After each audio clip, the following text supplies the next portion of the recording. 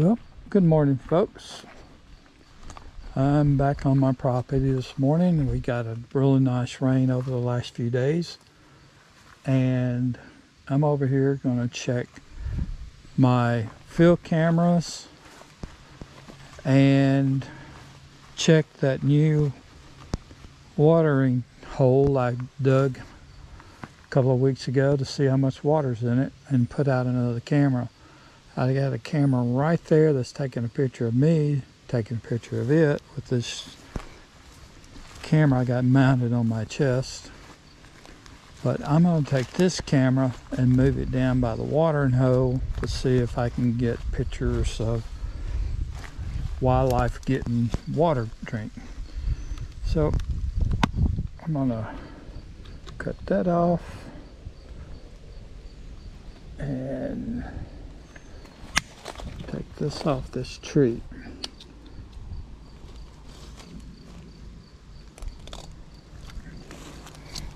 I'm beginning to get a lot of deer on my other camera, that's my cell camera, on the front of the property where I took down all those trees and lights gotten in and more vegetation is growing. A lot more deer activity on the front. We have quite a few deer over here, mostly does. But anyway, so I'm going to check this SD card real quick and then we'll go for a stroll around to the property. Okay, I dumped that SD card onto my computer, and I've got my computer with me so I can dump the other camera at Waterhole 2. But yeah, it's a very nice day over here today. It's been raining. Today is Friday, May the 27th, and it rained Wednesday, Thursday, off and on, and then it came a pretty good shower last night and this morning. The clouds are broken off. It's really nice over here. So I thought I'd just walk it today. But I do have some questions. I'm not a, no, this is for the YouTubers, I guess. But I put some videos out, and one of them was called A Day at the Range. And another one was just on the property where the truck delivered rock and all that. And then I noticed that whoever the YouTube police are, they flagged my day at the range in one of my videos at the property as being copyright claim. And I thought, I'm not sure that I did anything that violated copyrights because it was just a day in my life. And but anyway, so I know I got at least 2, and they say that it could not be, I could not earn money because of copyright claims. Well, first of all, I don't think there is any copyright claims. Secondly, I'm not trying to make any money. So I don't know what that's all about. All I'm doing is just sharing what I do. I'm not looking to make any money off of anything. But anyway, I thought that was interesting and confusing. But anyway, so I'm going to cut the camera off and walk around. When I get to the watering hole number 1, I'll turn it back on and take pictures of it. Talk to you later. Okay, yeah, interesting. It's got some water in it, but I don't know if I can get that down there where you can see that or not, since this is a chest mounted camera. But I do see where it's settling right in here, and I need to probably build that up around the lip of that tub so that when the water comes off, it'll flow into it. So when it gets dry, I'll bring my shovel down here and build all that up and try to move some of this over here, some of that over there, over here, and there's some back in here. Right up there is where I dug with the excavator to dig some dirt to fill around it, and that worked out pretty good. But right up there, my grandson usually kills a deer or harvests a deer in this area every year. And right there where I was digging, when I moved the excavator up there, I found a shed off of a buck, and it was 5 points on one side, so it possibly was a 10-pointer. But and the deer stand's right up that hill there. So I'm going to select a tree to put this camera on so that I can capture any wildlife coming down here. We have bobcats and fox and coyotes and all kinds of other animals besides deer and turkey that will want to visit this water hose just as soon as it gets full. I really missed the heavy rain in February, because when it really came a big rain that would have filled it up, there was a spring right down underneath it, and it pushed it up and pushed it way down there. And so I had to wait for it to dry out so that I could come back in with the excavator and dig out the hole again and plant it. But basically, this is what we're going to call water hole number 1. So let me find a tree to get this camera on, and then we'll go to water hole 2 and dump that camera.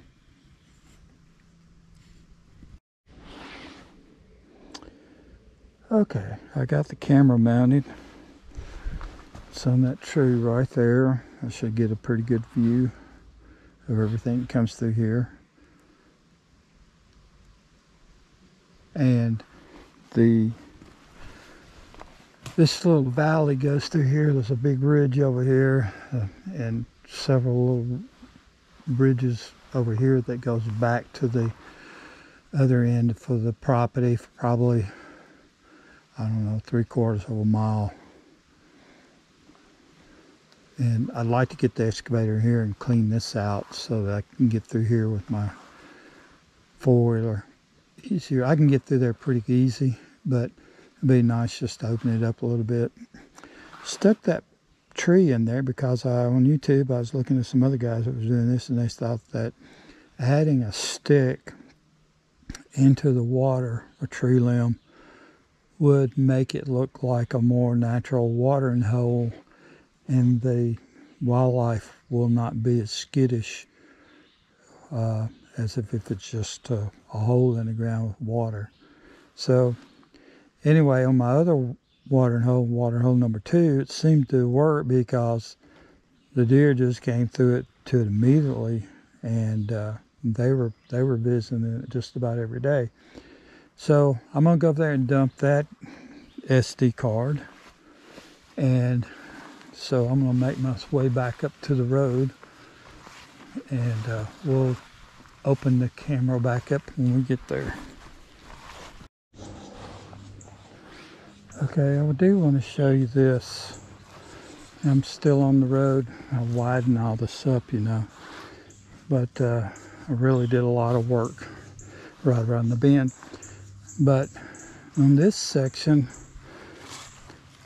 my son has a deer stand back here. That goes down a hill, and then it comes up just a little bit and it's a flat. And watering hole number 1 that we just took a picture of is back down that direction for a good piece. But anyway, we were talking about clearing this flat out here eventually, and you know, so that the sunlight could get to it and plant it. So I started clearing this when I had the excavator when I had the extra time. And I started clearing this up, making a path down through here. I didn't get that one up. I done missed that. And that one right there too. Those will grow like crazy now that I made room for them. No, I don't want that. That's what the whole purpose is, to clean a path here. So you can get through here with the... This is almost wide enough to get through here with a truck now, which would be nice. Or a good sized tractor. But anyway, so I cleaned all this. And I'll take you down here just a little further and kind of point. Okay, so there's a little saddle right here. Comes off this hill, saddle comes up in the top, the flat part of the ridge is right here.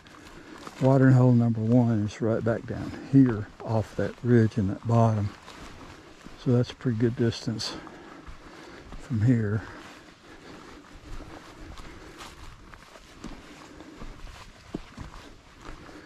But I got as far as right here, and I wanted to go on around right through there, probably, I don't know,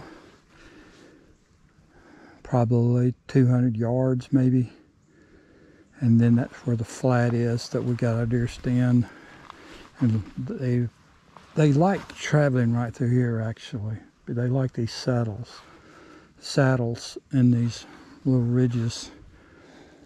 But this is as far as I got. I stopped right there, and so when I come back, I'll take down a couple of those more trees and then work my way back around and start. I did a lot of cutting over there about 3 years ago, but I just cut it just off the ground, and there's trees laying everywhere. It's really not that nice for, for deer to come through there. There's a lot of noise going in and coming out, so I need to clean that up. But anyway, I thought I'd just show you this part right here that I was working on. It's probably my next rental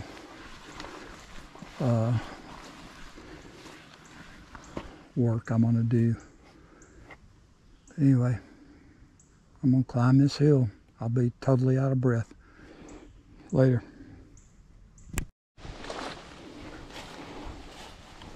Wow, this is really grown up since I thinned it out back in February. A lot of vegetation. Maybe the deer like it and they'll come in here and eat some of this stuff, browse on it.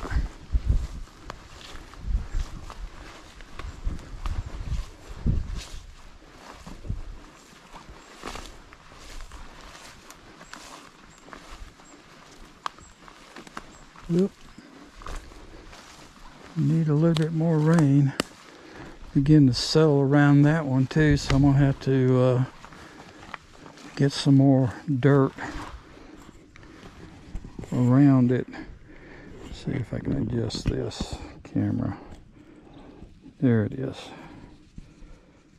So I need to put some more dirt around the lip of it, so that when the water comes off, it'll flow into it.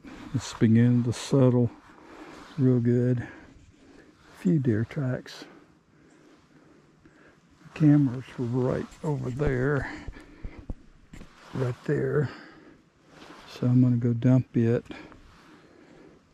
And yeah, I got some more work to do around these whenever they clear out and gets dry,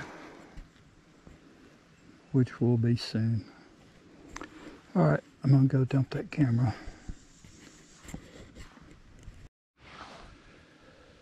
Okay, so I went down to water hole 2, dumped the camera. I'm looking back toward the back of the property where I did the turnaround. I widened that, And so I dumped the camera on water hole 2, and I had like over 450 pictures. Most of them were weather activated. I did get a couple of deer. There is a buck that's I guess he's probably got 3 inches of velvet. He's pretty good size around already, so he's gonna be a nice buck. He comes walking through there a couple of times. But I've got another picture of him, another one that's on my cell camera, and I guess he's probably about 6 inches off of the brow now, but he's pretty good size around. He's gonna be a nice buck. He's beginning to fork, and that was in April. So anyway, so I got a little over 450 pictures on that. And then, so I'm gonna walk back on my water hole number, on my other camera up by my trailers that I moved to water hole 1. I had a little over 450 pictures there, but most of those were of me working around. There are a few deer pictures, mostly, and then they're all does that I could tell coming and going, but they're always been that way up on the front. The does seem to, during the non-mating season, seems to stay up on the front. The bucks stay on the back. And then so anyway, it's mostly me working the excavator and pulling up trees and that kind of stuff. So we're going to see what we can capture on this other camera. Probably not much of nothing, because the water hose is not going to attract them yet. The TWRA, Tennessee Wildlife Resource Agency, told me that the watering, they probably wouldn't be too attracted to until maybe August, September, because of the heat and the drought, that they can get plenty of moisture from other vegetations and other sources readily, easily. So I'm not expecting too much activity. Really surprised early in the year when I first put down water hole 2 that I did get a lot of hits. But so anyway, I'm gonna slowly walk. The sun was out and I had my sunglasses on. Now the clouds come back. We're probably going to get another round of showers. It's pretty slippery out here right now, which is great. The other thing is, on these pictures you can see, I think the last time I dumped them was the end of April.